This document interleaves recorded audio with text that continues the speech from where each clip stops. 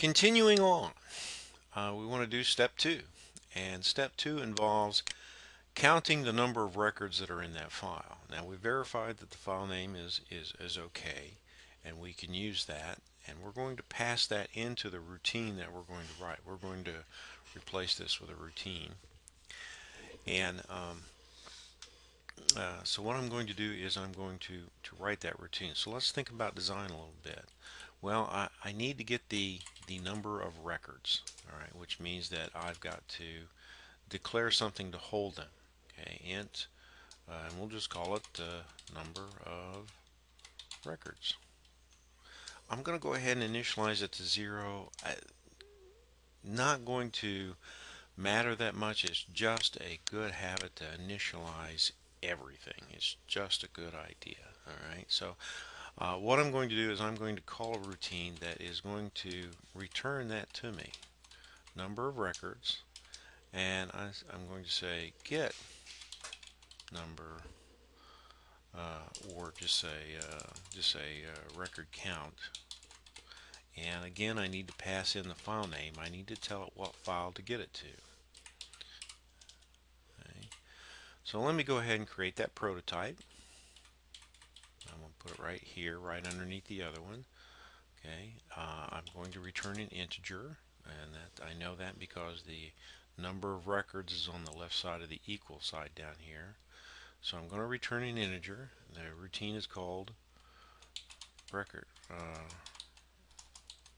record count, and I'm going to pass in a character pointer array. Now you'll notice that whenever I typed in that prototype, the red underneath this went away. It says, okay, I recognize that that's been declared now, and this is okay. So I've got the declaration, I've made the proper call, and now I've got to write that routine. So let's go down here and write it. We're going to put it right underneath our other routine. And we're going to say int record count, character, file name. Let's go ahead and make a modification here while we're at it. Let's say constant. And the reason I'm going to do this is because if I'm not going to change that file name, or if I'm not going to pass it to anything that's going to change it, there's no reason not to put constant. It's just a safety valve is all that it really is. So we're going to do that. Okay. I know that I'm going to need some type of temporary counter. Again, I'm going to initialize it to 0. Let me move this down a little bit so you can see the code I write. Okay. I need some place to put the data when I read it in. Now what I'm going to do is I'm going to open the file, I'm going to go through, I'm going to read in each record, I'm going to count it. I'm not going to do anything with the record at this point, I'm just going to count them. But I've still got to have some place to put the data when I read it in. So I'm going to have some type of input line, character array, max size is 80, we know that, it's a good habit. And I'm going to go ahead and use the design technique I used before. I'm going to open the file, okay, open the file, okay, get get get first record, okay, while not end of file, continue to read, while not end of file. I'll just leave it like that. Indent a little bit to show something. I say add 1 to record count. Okay, add 1 to record count. Okay, read the next record. Okay, in the while, close the file. That's very important, and I made a mistake, and I'm going to go back and correct it right now. Return the record count. Okay, so The mistake I made is up here. You'll see right here when I open that file, I made a mistake right here. I'm going to fix that right now. I'm going to say my file, close. Okay. Now why that was a mistake was because that file is still open, and it is opened with this program.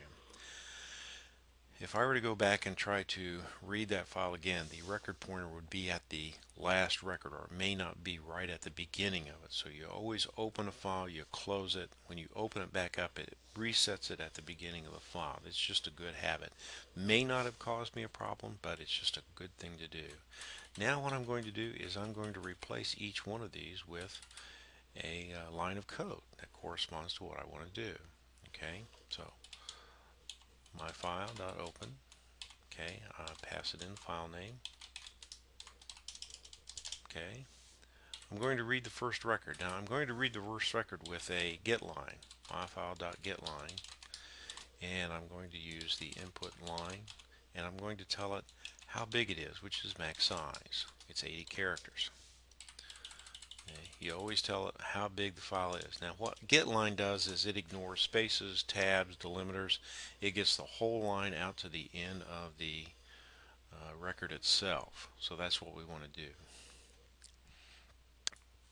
Now we want to do while not in the file, and this is a little tricky. Okay, while not symbol. Okay, my file. Yeah, my file dot EOF. Okay, while it is not in the file.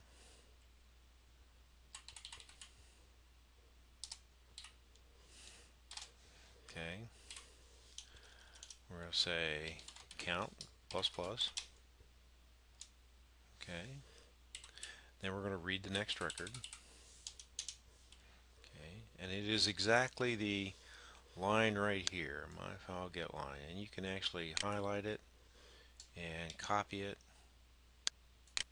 and paste it right there.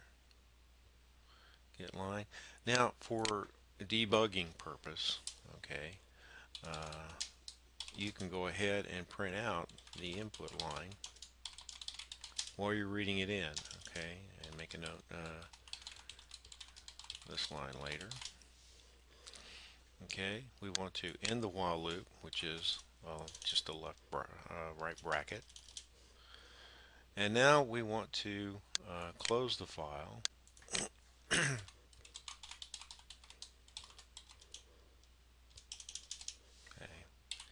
and return count. Now let's look at the logic of this and check it. Notice up here I'm passing in the file name. I've declared a count, integer count, to keep track of how many records I've read in. I've created a character array so that I can put the data someplace while I'm counting it. I open the file. I don't have to check to make sure it's okay. We've already done that. I get the first line. Now, in case that it's an empty file and there is no data in it, what's going to happen is this get line, this open will fail, the get line will fail, and what's going to happen is while, let me spell that correctly, while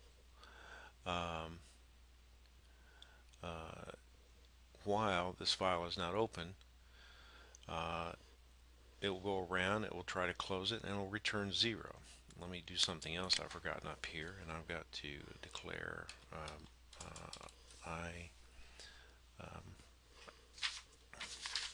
I've got to declare if stream my file. Okay.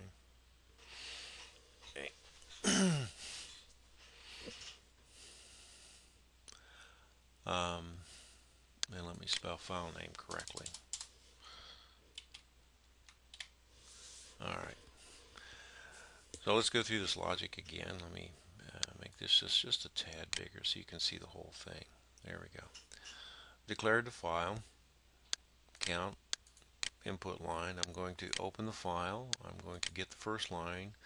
In case I've got an empty file, it will bypass this whole thing, try to close it, and return 0, which is exactly what I want it to do. While we're not at in a file, it's going to add 1. Now you notice it's already got the first data line when it comes into this. So it's going to add one to it.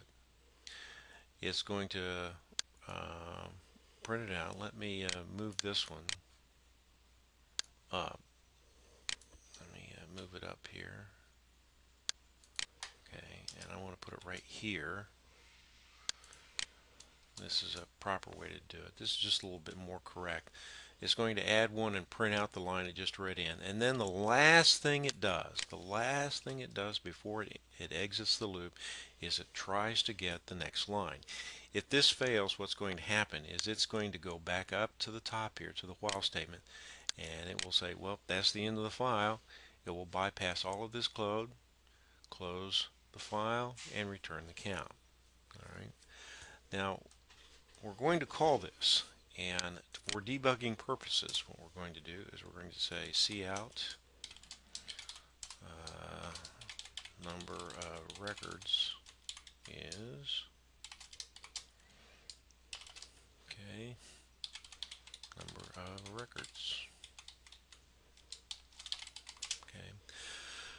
Our program should do this. It should ask us for an input file. We should input it. It should open it, verify that it's okay. It should count the number of records, print them out as it's counting them, and then print out the number of records. Now we're going to remove a lot of this later on, but while we're writing this code, we want to make sure everything's working.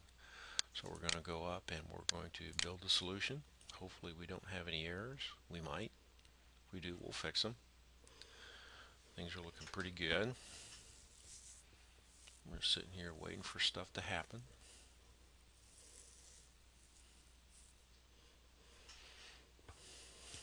There we go. Alright, now we're going to go up and we're going to start the program.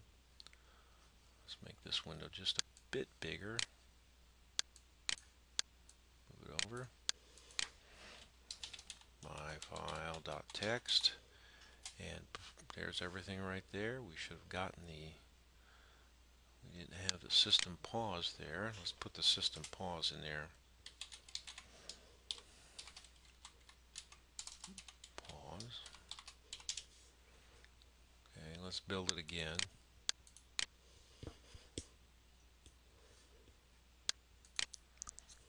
There, it's successful. Start debugging.